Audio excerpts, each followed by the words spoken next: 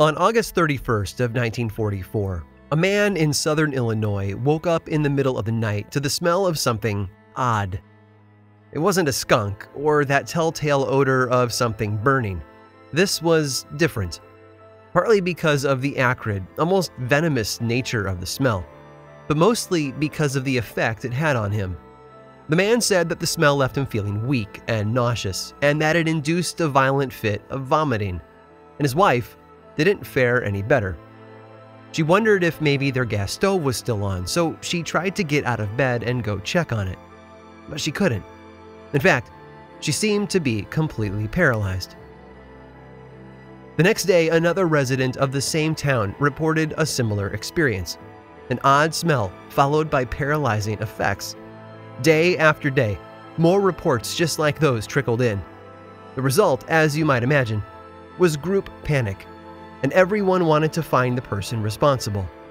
They called him the Mad Gasser of Mattoon, and even now, over 70 years later, no one's really sure what happened. It's amazing how quickly hysteria can spread, isn't it? One minute, there's nothing, and the next, an entire community is wrapped up in something dark and horrifying. It might be political panic, or religious fervor, or a simple, primal fear of the unexplained. Whatever its flavor, it always has the potential to be powerful, sometimes even deadly. Over 2 centuries ago, something took place that fit the definition of hysteria to the letter, but with a twist. This event had more depth and more power than usual. In fact, it had everything a good fairy tale needs: cryptids and witchcraft and ghosts. Oh my. But it also had something else, something that's helped it survive to this day. You see, with hundreds of witnesses on record, this one just might be true. I'm Aaron Mahnke, and this is Lore.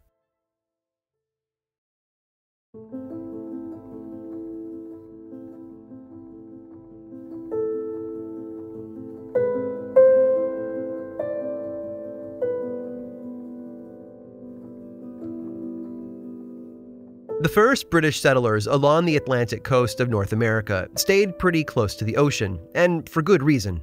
Those early colonies were deeply dependent on ships from England to bring them supplies and help, and to stray too far from the Atlantic meant putting yourself and your family at risk. But as time went on, settlers felt more and more comfortable moving farther inland. They followed the rivers. They aimed for the mountains they could see on the western horizon.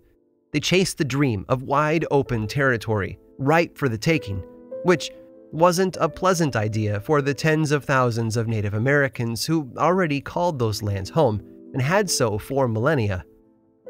To help, the British issued the Proclamation of 1763, which prohibited moving westward past the Appalachian Mountains. But when the British were forced out after the American Revolution, that political borderline evaporated. Thousands of newly independent Americans flooded westward, and by 1800, places like Kentucky and Tennessee had been transformed from wilderness into rustic civilization. By the time John and Lucy Bell rolled into the newly formed state of Tennessee in 1804, there were already a good number of people waiting there for them. Not that they needed more company. John and Lucy were traveling with their 5 children. Their 6th and oldest wasn't with them, having gotten married before the family left North Carolina. True to the social climate of pre-Civil War South, the family also traveled with a number of slaves, 9 by most accounts. The entire group aimed for the flatlands around the Red River, where a number of other settlers had already put down roots. And then they did what settlers were born to do. They built a new life in a strange place. A couple of years later, they welcomed another daughter, and then a son, and then another son. And as their family was growing wider, it was also growing deeper. John's family deepened their friendship with the neighboring family, the Gunns, so deep that their families were woven together by marriage. But in the early 1800s, the primary focus was on the mundane. Until 1817, that is. That was the year something unusual happened to John. He was out in the cornfield one day when he looked up to see an odd animal a dozen or so yards away. It was odd because it seemed to be a mixture of two very different creatures. The body was very clearly that of a dog. The head, though, well, John was sure it was a rabbit. John raised his gun. No settler on the edge of civilization went anywhere without a gun, after all, and fired at the unusual creature. The shot missed, so he fired again, and again. But whatever it was, it just turned and ran off toward the woods. By the time he walked back into the farmhouse that evening for dinner, he'd almost forgotten about it. There was a lot on his mind: the crops, the livestock, the approaching winter. Being a practical man, he wasn't one to dwell on what had so clearly been a figment of his imagination. That, however, is when they heard the noises. The sounds came from outside and sounded, for all they could tell, like someone was beating on the house. They ran out to see who it was, but found nothing. A few days later, John's son Andrew was outside when he saw what he described as a giant turkey. It was larger than any bird he'd ever seen before, but it flew away before he could shoot it. John's daughter Elizabeth, just 11 years old at the time, was outside not long after that when she claimed to see a dead woman hanging from a tree on the property. The sight of it frightened her enough to send her running back to the house, but when she glanced back over her shoulder, there was nothing there. One of the most unusual stories came from one of their slaves, a man named Dean. Years before, he had found true love in the eyes of another slave at the nearby gun farm, and the couple had married shortly after that. So, each night after Dean finished his work, he would walk over to the guns to see his wife and spend time with her. It was always late when he came back. Late and dark. But even though the frontier wasn't the safest place to walk alone, Dean knew the road well enough. It's just that, well, he was seeing things lately that didn't seem normal. One thing specifically, actually. A dog. Every night on his return trip home, a large black dog would step out of the darkness and cross his path. It wasn't random, according to Dean. It was regular, happening each night, and had for at least a week before he reported it. Large and unusual animals on the property. Noises. Visions of dead people. Ominous black dogs. None of it was comforting, and all of it went on for months. But they could always run home, shut the door, and feel safe again. It was unsettling, for sure, but at least it was containable. And that's when the unexplainable moved inside the house.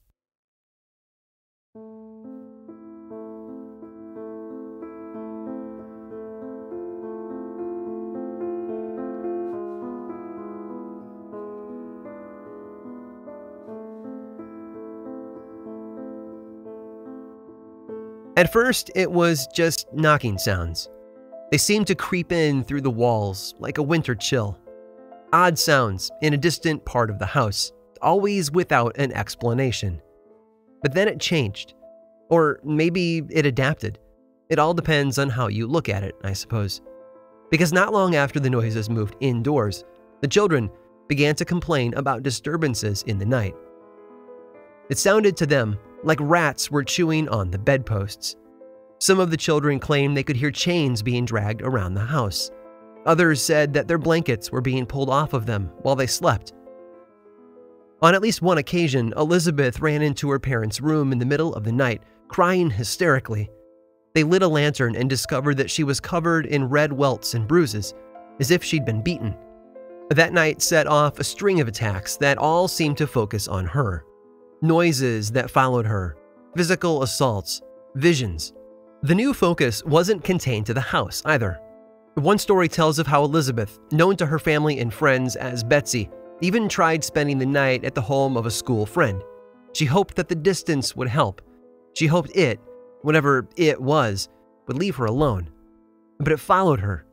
It always followed her. One of the odd symptoms of these unexplainable attacks was that John began to have trouble eating. He said it was like his tongue had a mind of its own. He would put food into his mouth, but it would be pushed back out. It didn't happen all the time, but once was enough to put him on edge. John Bell was apparently a patient man, though. For a long while, he assumed that all the trouble would go away and be forgotten. For over a year, he and his family bravely endured their mysterious torment. The beatings, the noises, the blankets and chains and all of that. But when Betsy's friends found out, word began to spread. And John didn't like that because he had a reputation to maintain. That might seem selfish, I know. On the surface, it looks like John was content to do nothing while his family suffered, and then, the moment his reputation seemed to be at risk, he gave in and started to worry. But before you judge him, you have to keep in mind the common beliefs of the time, especially in this part of the country. This all took place long after the witchcraft panic of the 17th century had died off. The Salem trials were the last of their kind in America, and that was over 125 years before the bells.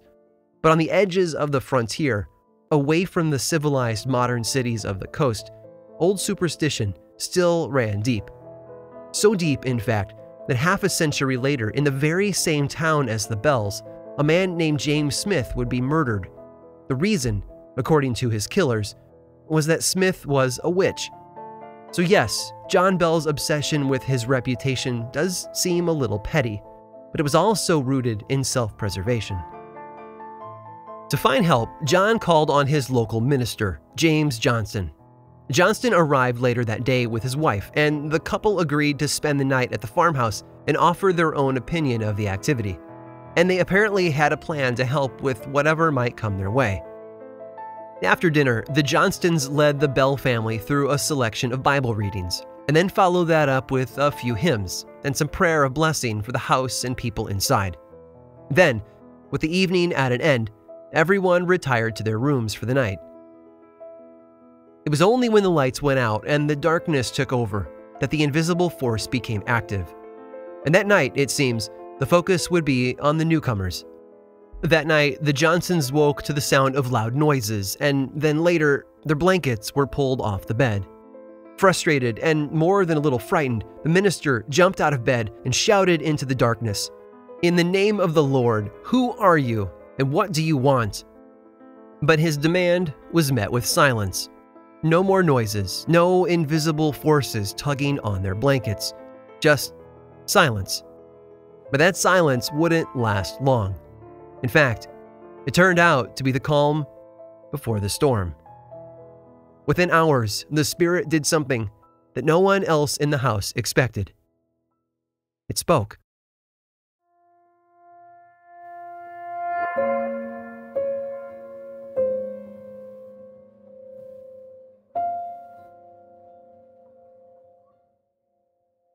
When the Bell family gathered for breakfast the following morning, the Johnstons joined them.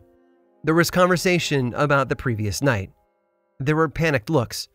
There was frustration and fear and a lot of hopelessness. If the minister couldn't help them, after all, what chance did they really have? It was sometime during that conversation that something unexpected happened. Something that defied all laws of nature. Because according to everyone at the table, that's the moment when the spirit in the house actually spoke to them. What did it say? Well, it appears to have taken a liking to the words of the minister. The otherworldly, disembodied voice repeated back, word for word, the Bible passages the group had listened to the night before. It repeated the prayers, too. Then, it vanished. After that, word spread fast. John and Lucy received a letter from their oldest daughter back in North Carolina, and she mentioned hearing of their troubles from someone else. This was more than just a bit of family drama now. It was a public spectacle, and the odd occurrences just kept piling up. Weeks later, the Bells hosted 2 local ministers for lunch on a Sunday afternoon. The 2 men were from churches separated by 13 miles, and both had preached their sermons at the same time that day. Yet the Spirit seemed to have heard both, reciting each of them back to the people gathered at the table, word for word, which didn't help solve the mystery. Because if we assume one of the older children was responsible for all of this, then how could that one person have listened and memorized 2 sermons so far apart at the exact same time? Of course, they tried to figure out who or what the spirit was. Some thought maybe it was the ghost of a local Native American, angry about the settlers' presence. Others thought it was a demonic spirit that inhabited a local witch. The voice even identified itself as Kate, apparently named in honor of the witch in question. But having a name didn't make the problem go away. Things began to escalate. It got so bad that the family started to discuss moving away. Some of the older children suggested returning to North Carolina. Others didn't care where they went. They just wanted to leave the farmhouse forever. But could they really get away from it? It did, however, reveal a helpful side at least once during the spring of 1820. That's when Betsy's mother, Lucy, became horribly sick with a lung infection. It hurt to cough, it hurt to breathe, and she wasn't getting better. And that's when Kate, if that was her name, literally dropped the remedy into Lucy's hands. Grapes and hazelnuts, which were thought at the time to hold powerful medicinal purposes, simply appeared out of thin air. Lucy apparently recovered a short while later. The worst of it all, however, fell on John Bell. Maybe it was because he was the most prideful and resistant to believing the spirit actually existed. Perhaps it was because he was the one dragging the local church into the situation. All we know is that the spirit, Kate, did not care a bit for John. Insults would often be heard shouted at him from thin air. He was called names and told that his life wasn't worth carrying on, that he should end it. Other times, though, the spirit became violent, and that odd thing with his tongue returned in force, leaving him unable to eat or even speak. Whether it was the lack of food or some other influence from the spirit, John spent much of 1820 very ill. By autumn, he was forced to spend over a month resting in bed. When he did recover, it wasn't for long, but John tried to make the most of it. His son Richard told the story of how John followed him outside one day when he needed to check on the pigs. I can imagine John was feeling a bit helpless and just wanted to contribute. Farms are a lot of work, after all. But while they were out of the house, Kate decided to attack. First, it was his shoes. Richard described how, no matter how tight John tied them, his father's shoes would fly off his feet. When they turned around to return to the house, Kate slapped John across the face. The older man sat down to recover himself, and the spirit filled the air with laughter and song. By early December of 1820, John took a turn for the worse and returned to bed for rest. On the 19th, John slipped into a coma, and no matter what the family or neighbors did, they couldn't wake him up. They didn't know what had brought it on, but they had a theory.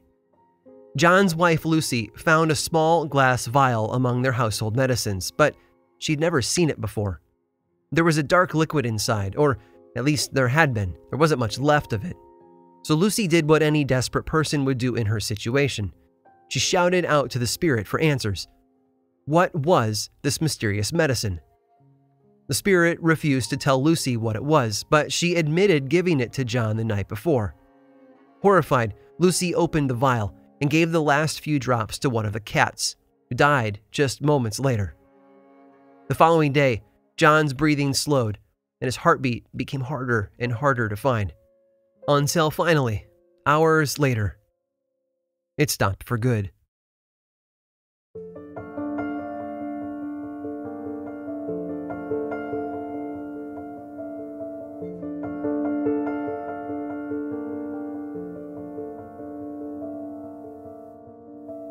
If fear were a virus, it would be declared highly infectious by the CDC.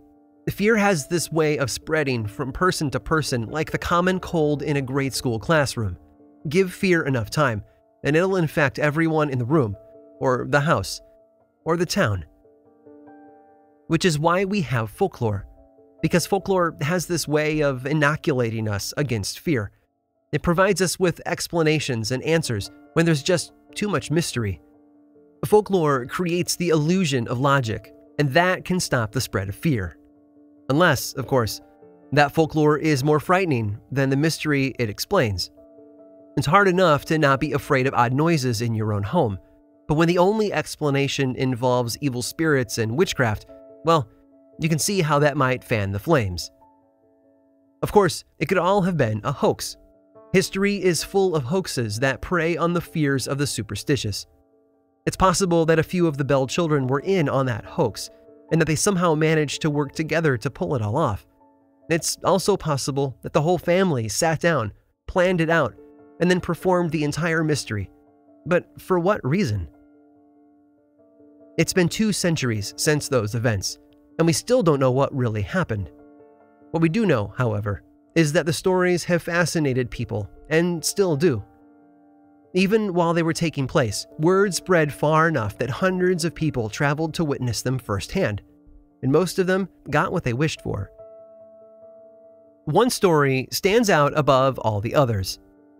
5 years before the events on the Bell Farm began, John's 3 eldest sons fought in the War of 1812.